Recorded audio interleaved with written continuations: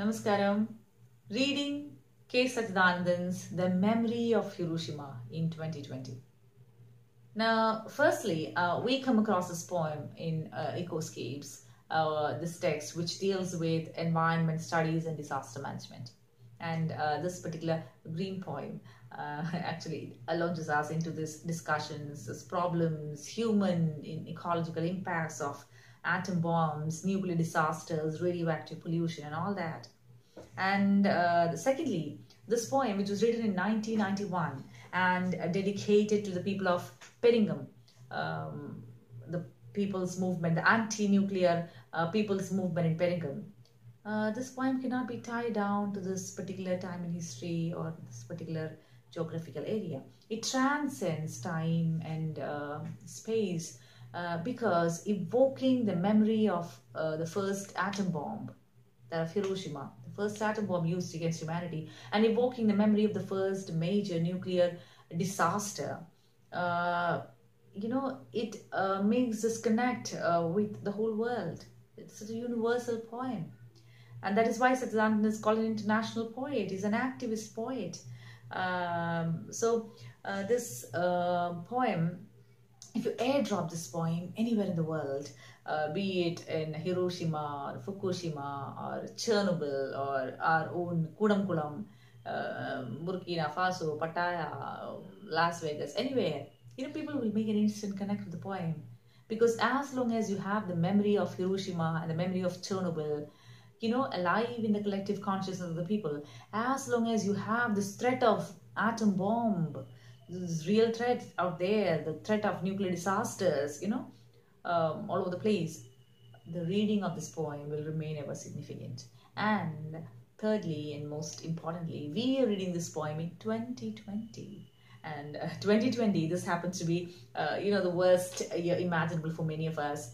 It's July now, and coronavirus is still out there going very strong. And you have all the BC problems, before corona problems intact. The global warming refuses to cool down. You have the economic scenario looking still very bleak. And horror of all horrors, you have the nuclear doomsday clock, ticking just 100 seconds to midnight. Now, this symbolic clock, because, this comes out from the atomic scientists. Actually, the symbolic cloak was first featured in the Bulletin of Atomic Scientists way back in 1940s, when the first atom bomb project was unveiled before humanity. So you just cannot ignore it, right? They say it's just 100 seconds to midnight. In January 2020, they have set the clock 100 seconds to midnight. So, in these circumstances, against this backdrop, this poem, which invokes the memory of Hiroshima and which invokes the memory of Chernobyl, and most importantly, which actually seeks the empowerment and action on side of the people, who is represented in the very opening lines as we grass, who no storm can break, survivors of rabbits, earthquakes, revolutions, silent witnesses to murderous crimes. We have the guts to stand up and say no more, because we remember Hiroshima, we remember Chernobyl. That is why we can stand up and say no more. That is why the people of Perringam said no more nuclear reactors. So the very opening lines actually reminds us of another poem written in another period of time, another era, another, different part of the world. Carl Sandburg, the American poets, I'm the people, the mob, the crowd. Now, that poem also extols and celebrates the might of the people, the power of the people. In that poem, it says, I'm the people, the mob, the crowd, the mass. Do you know all the great things in the world run through me? It's me who brings about revolutions, changes. I'm the seed ground, I'm the prairie. It is from me that the Lincolns and Napoleons come. But I forget. That is the antithesis.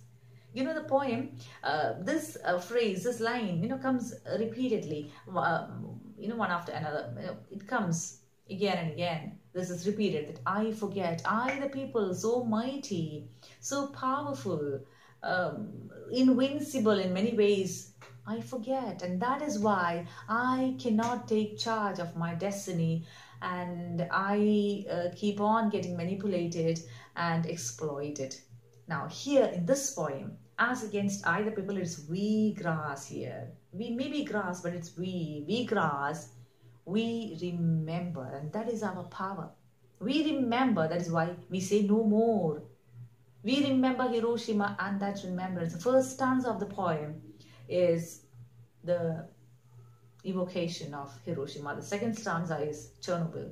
And both these, revisiting Hiroshima and Chernobyl is done by we grass. We grass is standing witness to Hiroshima.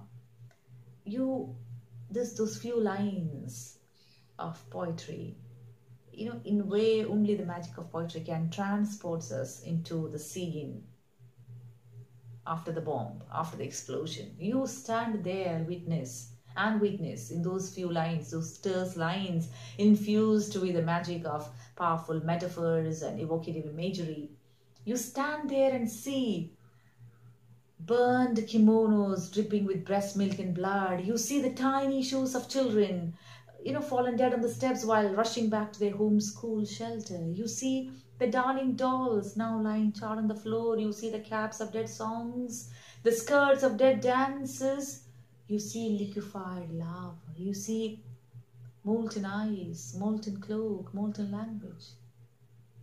And the sweet grass who turned the earth into a revolving emerald in space, guard from pain the feet of the playing children and the falling flowers. We stand witness to the Chernobyl. We saw how death came very stealthily and silently. Unlike that of the Hiroshima bomb, it came very stealthily, silently. He came amidst the revelries of that midsummer night in April. Silent serpents, slithering serpents of light, of heat, venomous light, silencing the crows and the cats. And you have mothers with burning babies in their hands running all around. And you have babies, stillborns, born on blanched beds like vain prayers. And you have tomato fields that suck human blood.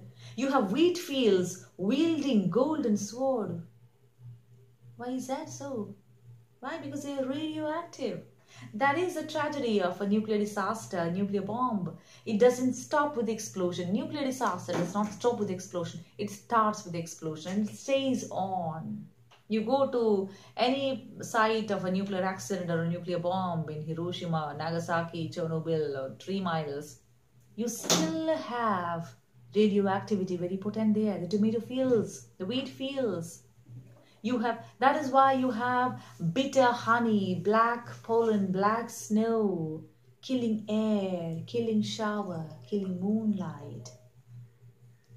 So God forbid if there is a nuclear disaster, huge nuclear disaster, instead of the revolving emerald in space, we will have a revolving charcoal in space. And that is why in the final stanza, Sachitanandan calls out to the people to rise up, to stand up and redeem and prevail. So he calls out to the people, to the women, the mothers who are nursing lullabies and cucumbers in the soil, and to the peasants who are rearing future's gold in paddy fields and grandchildren's dreams.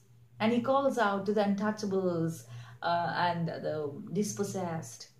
And he asks them to retrieve from the poisoned earth the untiring sun of your courageous action that smells of arecanut flowers. Ask them to save this earth from an atomic eclipse. Now, it is 2020. Well, we have this doomsday clock still ticking. Huge nuclear power sitting atop stockpiles of nuclear weapons and talking war and belligerence. Well, is there a grass out there, a wee grass, who remember, who have memories as opposed to forgetting, and who can stand up united and say no more when enough is enough, when pushed up too much against the walls?